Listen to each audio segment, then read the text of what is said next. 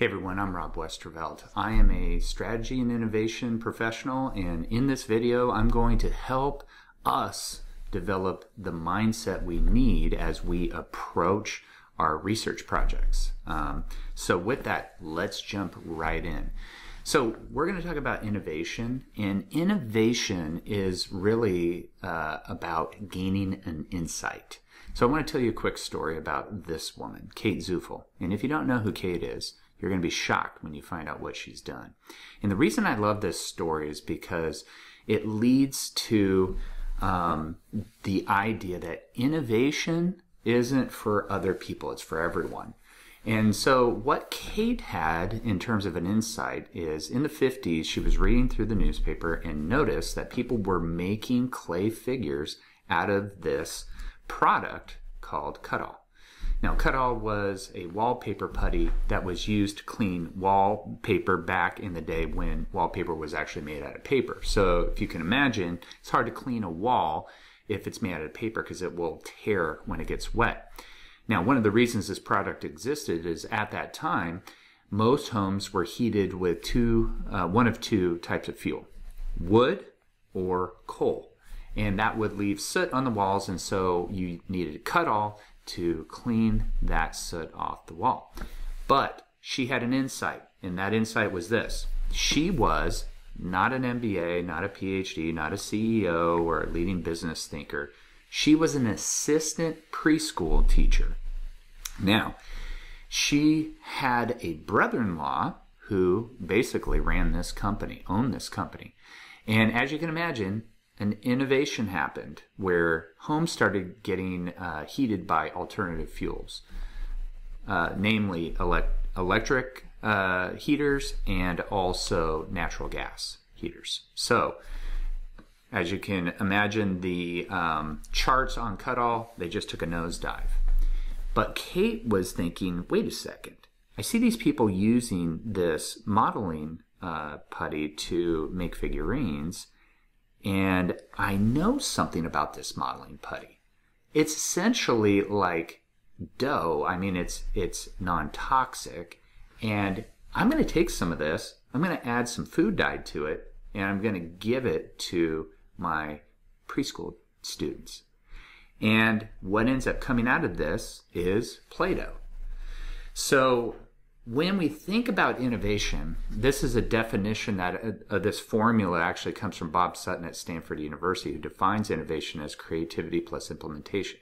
But it all begins with this insight, and her insight was non-toxic, clean, and colorful. Back in the day, most modeling clay was highly toxic, and so they couldn't let kids play with it because if they swallowed it, they would get really sick or die. Now, one of the insights from this is that you don't have to create something new for it to be an innovation. So she took something that existed, namely the Cut-All wallpaper putty. She took another thing that existed, which was food dye. She combined them together, and then she gave them to a different group of people, namely these preschool kids. So that is innovation. And every time I give this presentation and I'm in a big room, I once gave this presentation to a room of over 400 people. I asked them to raise their hands if they play with Play-Doh, and 100% of people raise their hands. So that is an example of innovation. So why do design thinking? You are going to hear more and more about design thinking in your coursework. So why design thinking? Well, it's very applicable to what you're doing, number one. But essentially, design thinking is a disciplined process of discovering an insight, just like Kate did, designing a solution for a specific end user. Again, Kate was a perfect example, and successfully delivering it. Now, what you may not know about Kate and her team, originally her brother-in-law who owned Cut-All and some others, when they got together, they originally were calling it rainbow modeling clay. But she thought, you know, that's not very accessible for kids. It's essentially dough that you can play with, so let's just call it Play-Doh. And then they took it to a show called Captain Kangaroo, and they just gave it to the kids to play with, and then there was a national phenomenon was born. But the key here is that it was implemented, and that's what we mean by successfully delivering it. So let's jump into this. What is the design thinking process? You might be familiar with this. It begins with empathy. And so you want to learn about the audience for whom you are designing through observation and interviews. So you want to know, who is my user and what matters to this person? Then you want to define the problem.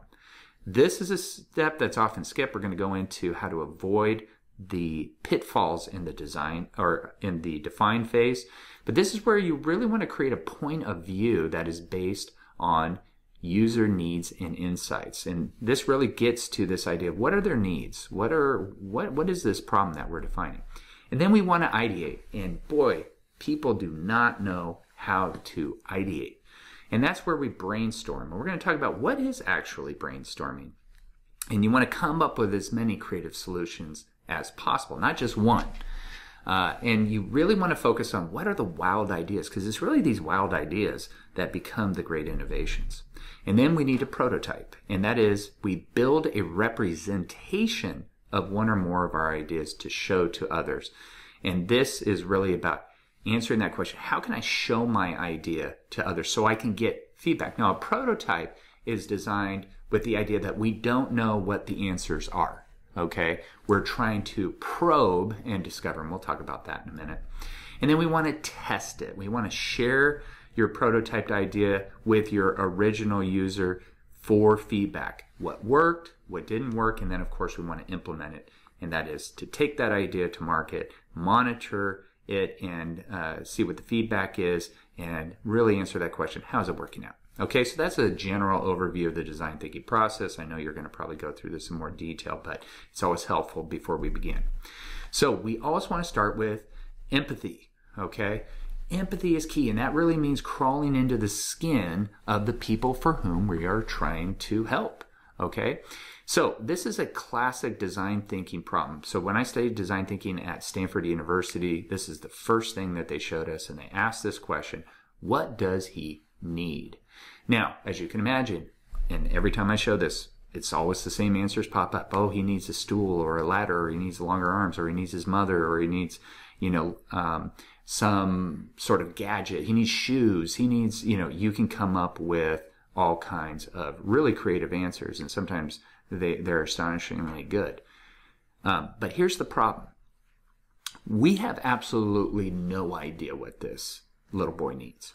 It could be the case that he said, I just had a goal of climbing up and being able to touch this book, and I've accomplished my goal, and now I'm done.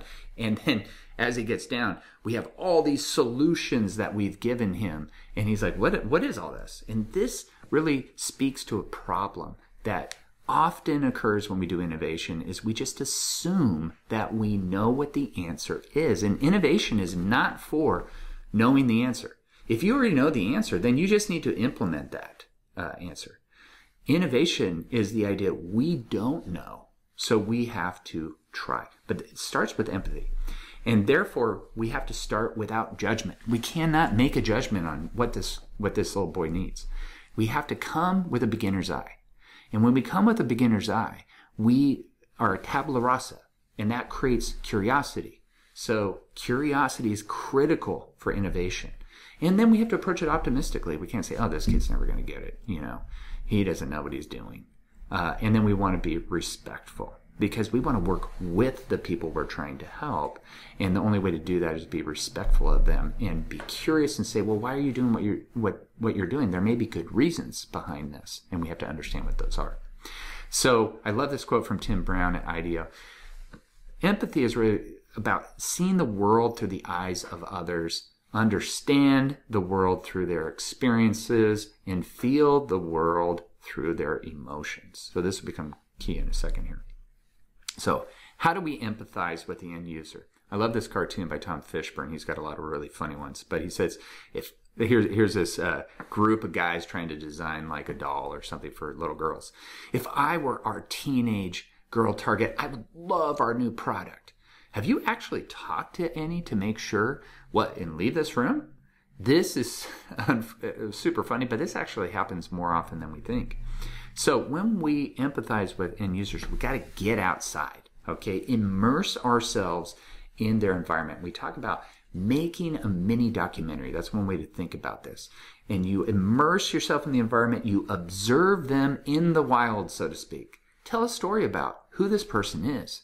Describe their environment, their situation, and what they're doing in it, okay?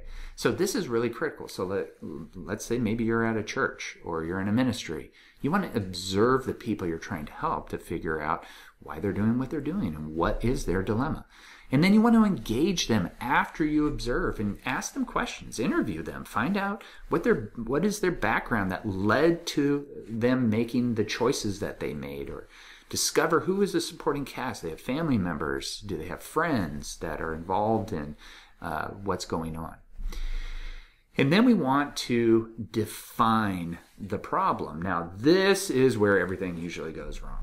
Okay, here's a funny example of this from Delbert. Starting next week, our meetings will be stand-ups with no chairs, so we'll be more focused. Okay, so the problem is we need to get more focused.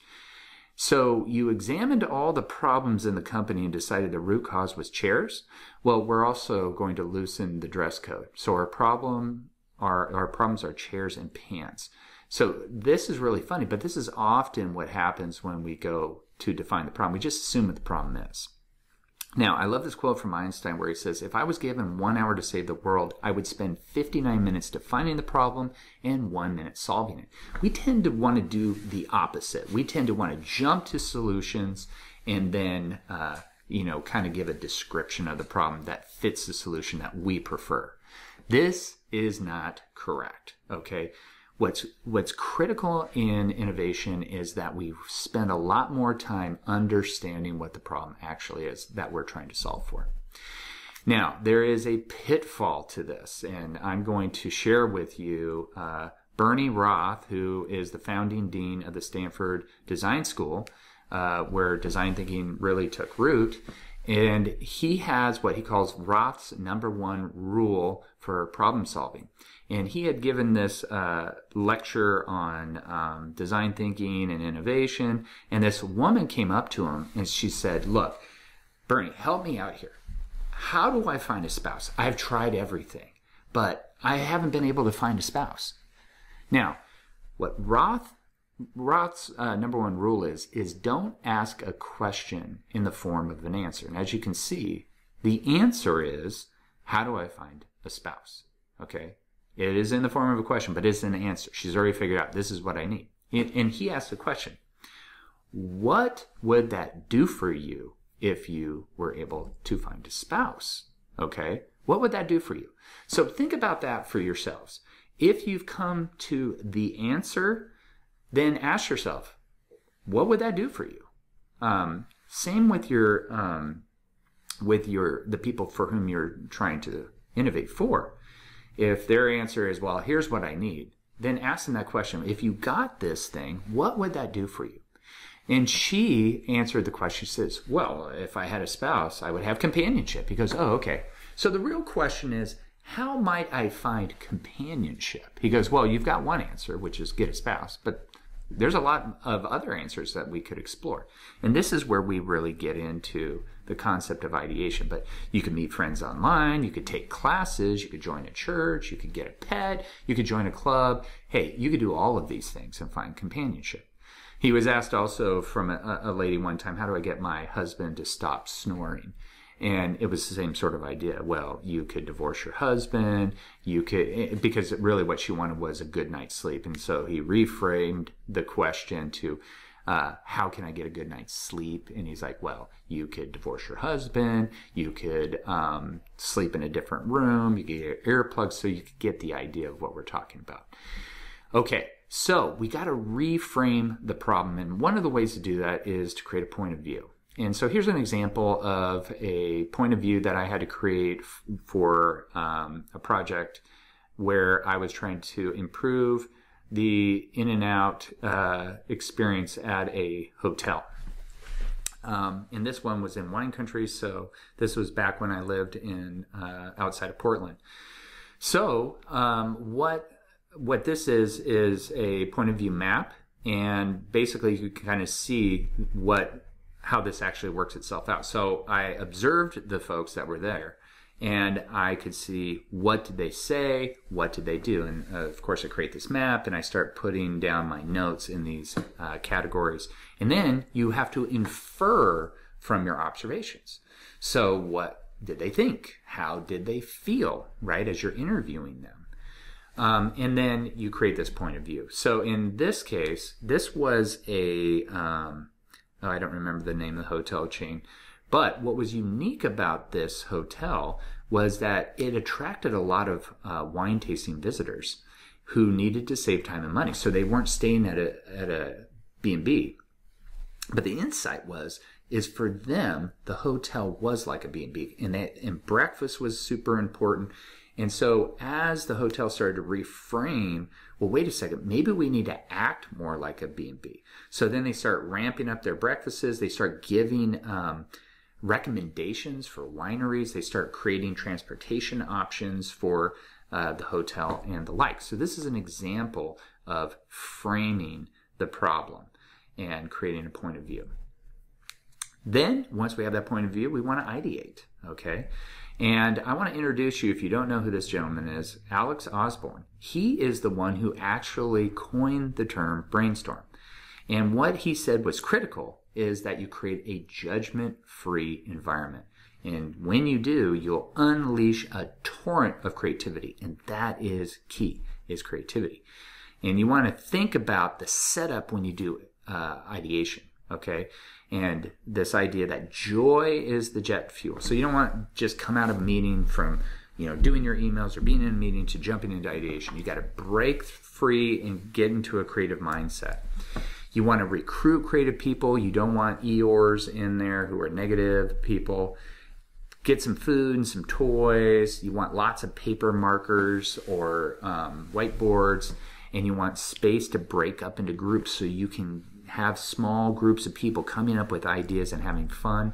You want to warm up, get your body and your mind together, and you want to read the rules. So this is just the setup for ideation, okay? But then here's the rules for brainstorming. This comes from Osborne, and actually this has been developed over time. I'm going to give you the example that they give at Stanford. So key, defer judgment. We talked about that at the very beginning. Encourage wild ideas. I'm really going to jump into this for you because this is super important. Build on the ideas of others. We don't just want a bunch of ideas. We want to take ideas and then we want to ramp up those ideas and add to them. We want to go for volume, not quality. Don't say things like, well, that's not very practical or that won't work. And then you want to have one conversation at a time, okay? Because this idea of building on others cannot happen if you have multiple conversations going on and people are getting scattered all over the place. And then you want to share headlines. You want to reduce it down to a headline. Now, if you are designing with a group and let's say you have a high-powered leader in the organization, you want to watch out for that person. That's what's called the hippo, the highest paid person in the room, because they're going to tend toward things can gravitate toward their perspective. So you got to be super, super careful. And don't use things, if you are the leader, like, I really like this idea. What do you guys think? That can bias the group. So let me tell you about this light bulb story, because this gets to the idea of wild ideas. So there was this light bulb company that was really struggling with their costs of their packaging. And they came up with an idea to say, hey, you know what, let's reduce the material costs by using newspapers. And so they started getting recycled newspaper and putting it together and packing these light bulbs in there, and they noticed something terrible happening. So think about this. Oh, I know what the answer to the problem is. Just get cheaper material. So they put this newspaper in, and production almost grinds to a halt, and you can imagine why. People are now reading the funny pages and reading the sports pages and reading stories and headlines, not packing light bulbs. So they decided, okay, we're going to do real ideation, get in a room. They got warmed up. They started getting into their wild and crazy ideas. And as they're joking around, one guy said, you know what we should do? We should poke their eyeballs out so they can't see. And, people kind of chuckled and laughed. And this one guy said, hey, that's a great idea. You know what we could do? Let's hire blind people, because blind people are really good with tactile function in their hands, and they don't read newspapers, they read Braille. And it turns out that there was a real demand for blind people who needed employment. And so they tried it out, and guess what? It shot way up because they could use the newspaper, and these blind people were great employees. They were good with their hands. There was not as many light bulbs being broken, and then something unexpected happened. They got more business because people wanted to work with them because they were employing blind people. So here's an example of a wild idea leading to an insight that they didn't foresee that helped the company. Then we got to move to prototype. And remember, a prototype is not a final product. This is where we tend to get a great idea, we get super excited, and then we just jump into implementation. Don't do something like that. A prototype is a probe. And a probe is something you use to learn from. You take the probe and you get feedback from the probe, and it tells you those things you did not know. So I want to start with Paul MacCready and his MacCready maxim. And if you don't know who Paul MacCready is, he's a pretty amazing person. But he had this insight. He said, the problem is we don't really understand the problem. And what he meant by that is he was trying to solve human-powered flight. And he thought, that's the problem I'm trying to solve. What he realized is that what he really needed to do was fast fail. Okay? So he's the one who came up with the Gossamer Condor, which is the first human-powered flight vehicle. So what he realized is he wasn't really needing to figure out how to fly. He was needing to figure out, how do I prototype and iterate faster? And so what he ended up doing is saying, I need to build this out of materials that I can fix in the field so that I can get more failures and learn faster through my prototype. And that became a huge insight. So by the time that the contest came, which of course he won, he had already successfully flown. What ended up happening with the others is that they planned all the way to the point where they'd only tested once or twice, and like their second or third test was the actual competition, and then they were literally crashing at the competition. Now, this gets to the distinction between planning and probing, and this is why prototyping is so important, because as the longer you take in planning, the more time and money it's going to cost you. And we all have a runway. So probing helps us to get there faster by learning and fast failing. And so that's why the prototype phase is so important. And then, of course, we have to test the prototype. And this is where I love to bring up Steve Blank, who is really considered the godfather of Silicon Valley. And he has this great quote. He says, no facts exist inside of a building, only opinions. So you got to get outside. And of course, this is a theme in innovation. Get outside and go talk to the people you're trying to help. So Steve Blank really popularized the concept of the minimum viable product. He didn't create the idea, but he really popularized it. And he gives this great example. He was working with some students at Stanford University who had come up with this really great idea, which was at the time how to use drones and camera technology and data collection to help farmers figure out exactly which plants needed exactly how much water. And they said, but Steve, the only thing is we have to spend about $100,000 on this MVP. So would you invest? And Steve said, no, you don't need $100,000. You need about $10. And they're like, what? What are you talking about? And he says, you only need $10. What is the output of this product? And they said, well, it's data that the farmers could utilize to increase efficiency and save water costs. He goes, okay.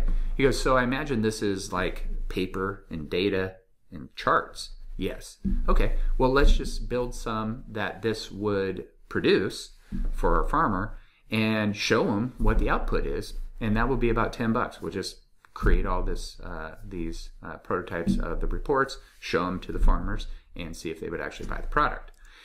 So he has this concept called eyeball 100 customers in 10 weeks. And so this is really about this idea of this what's called a product market fit. And he has these questions. He says, does the customer see this as a problem, whatever my solution is? So in this example, go to the farmers and see. And in their case, they did. And farmers said, yeah, I would totally pay for this. But does the customer see this as a problem they are willing to pay to solve? Okay, now payment to solve might be money. It also might be time. Okay, time is one of the most, if not the most valued commodity. And does the customer see this as a problem that they would pay to solve, that they would pay me to solve? Okay, so yeah, maybe they would pay to solve, but maybe they wouldn't pay you to do it. And then, can I actually solve the problem? And if the answer is no to any one of these questions, it's time to pivot your prototype. Okay, and so testing isn't just about, I've got my prototype, now I'm testing it, and it's either go, no go. No, you're going to continue. It's still a prototype. You're still fixing this prototype as you get feedback. So I love this quote from Diego Rodriguez, who now is doing other things, but he was a chief product officer at Intuit, which makes TurboTax. He says, show me your place where it's safe to fail. This is really key. In innovation, you have to feel safe to fail, because the whole idea is you have no idea what the answer is. That's why you're innovating. If you already know the answer, again, then don't do innovation. You're just wasting your time. Just go to implementation. But when you don't know, the only way forward is to design your way forward and to fail and learn from your failure. So you don't really fail, you just learn. And there's lots of examples of how the most innovative companies, this is actually from 2016, okay, so this is really, really old.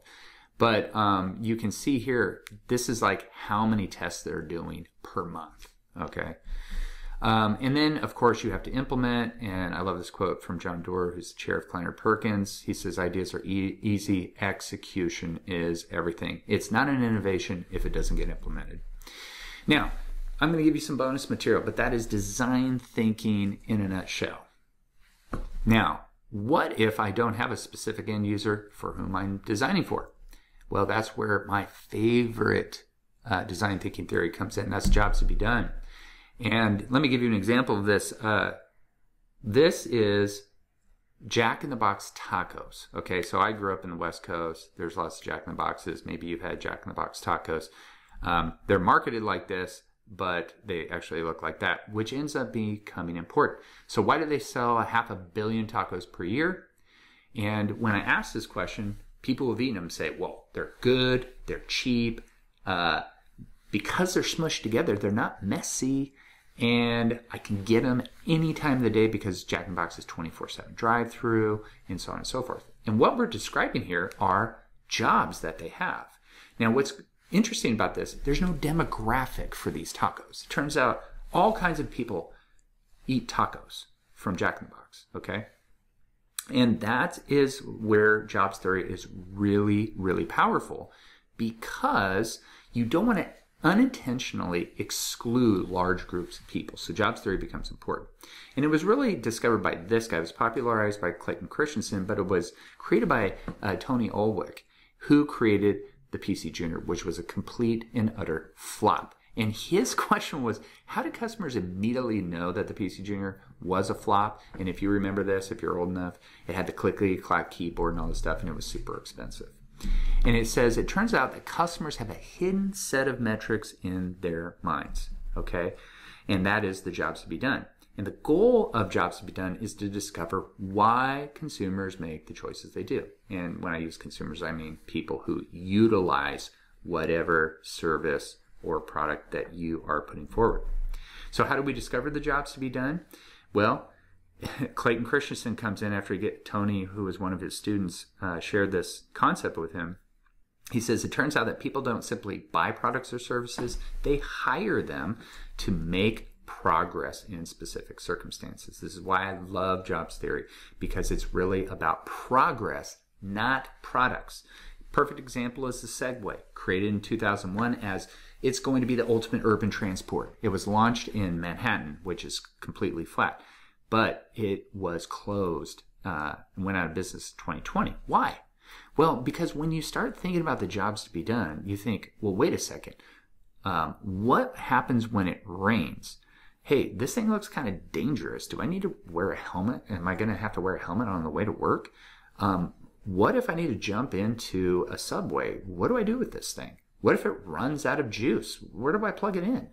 This thing is expensive.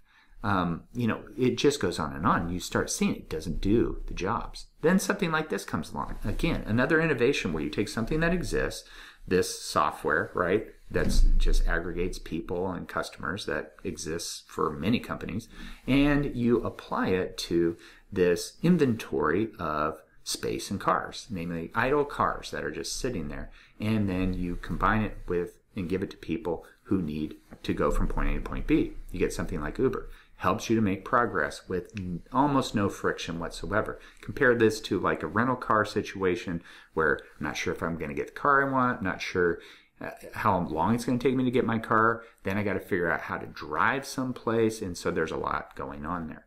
But again, this solves the jobs to be done. And who are the demographics that use Uber? Turns out all demographics use Uber. So innovation is less about producing something new and more about enabling something new and important. Again, this goes back to that whole idea that we talked about earlier with Plato. So this is really critical because Clayton Christensen said, he taught at Harvard Business School, and he said, one of the greatest sins we ever committed at Harvard is teaching people that the customer is at the center of the innovation universe. He goes, it really is the customer's jobs to be done. And a perfect example of that is Steve Jobs, who, by the way, read Clayton Christensen's book, The Innovator's Dilemma, on his second stint at Apple, which really took it off. But he said a lot of times people don't know what they want until you show it to them. There's that famous quote from Henry Ford that basically said if you ask people about what kind of transportation they wanted before the advent of the car, they'd say a faster horse. So here's a job to be done. 1,000 songs in your pocket.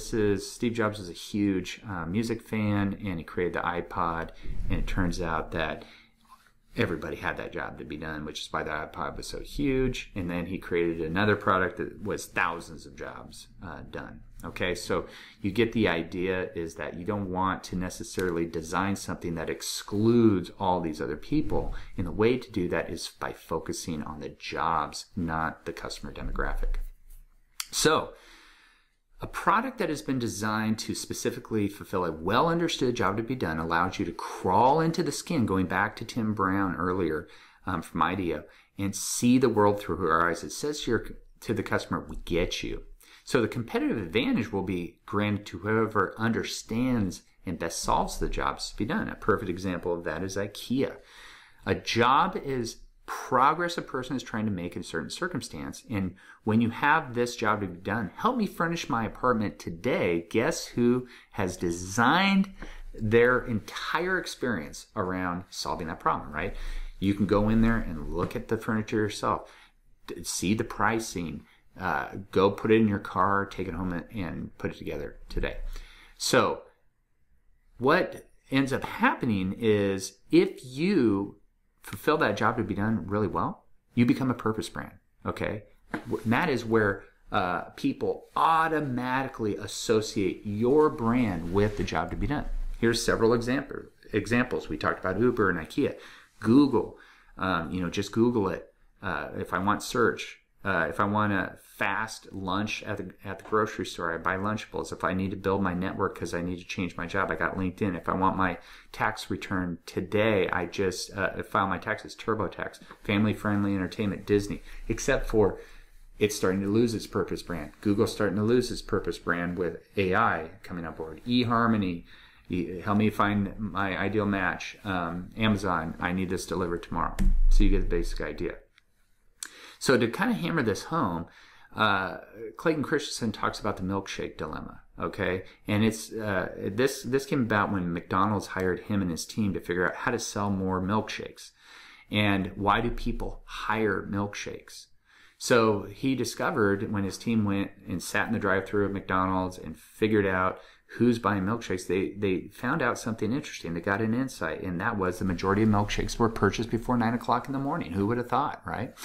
And so they started asking people, why are you buying this milkshake? And it turns out that they all had something in common. They were on long haul trips and wanted to consume high calories over a long period of time. And that's where the milkshake became important. It was clean, it fit into their cup holder, they could hold it with their hand, and the straw caused them to consume it slowly. So who had to get fired in that process? The Nutri-Grain bar, trash, dirty. The bagel takes too much time. Lots of dependencies like heating it up, cutting it, buttering it, or putting cream cheese on it. Banana, consumed super fast. Then you got the banana peel to worry about. Burritos, they explode when you eat them. They're messy, and so on. So again, putting the jobs to be done at the center. It's about progress, not products. A way of defining this from an innovator's perspective, remember we shared the other point of view, is looking at the functional dimensions, seeing the role that the product or service plays in their life. What are the barriers or the points of friction? There's emotional dimensions. Why is this important, or is it important? When is the product important, and when and why? And then social dimensions. Who's involved in the purchase or the acquisition of, or the use of this product or service? And what alternatives exist to it? So an easy way of kind of framing this is this innovator's point of view that was really created by Alan Clement. So when I want to blank the situation, I want to blank the motivation, and so I can blank the outcome. Let me give you an example. When I move my daughter into the dorm at college, I want her to feel settled so I can go home feeling confident that she is ready to embark on life outside the house. Okay, so that's a great example of why I would go to IKEA and go buy my furniture. So I'll throw this out to you to kind of see if you can figure out how to apply this in a real life situation. So imagine trying to grow your market share in something like the cheese aisle, which is super crowded, right? And let's go to our users and find out what are the jobs to be done. And here's a statement. How can I enjoy all the delicious cheese experience I love on my daily sandwich without the calories, fat, and guilt that come with it? Now, I give this challenge to students all the time, and they'll come up with some really crazy stuff. But think about this. Okay, so you might be thinking, well, let's do like something like Velveeta. We'll create a new cheese or some spray-on thing that makes it taste like cheese, and things of that nature. What ended up happening is this. Sargento just took the cheese and sliced it thinner. And it turns out that you got half the calories and half the fat with all the flavor.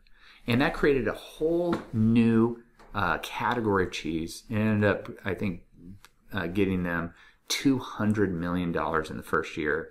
And now you see this all over the place. Competitors are trying to use it too.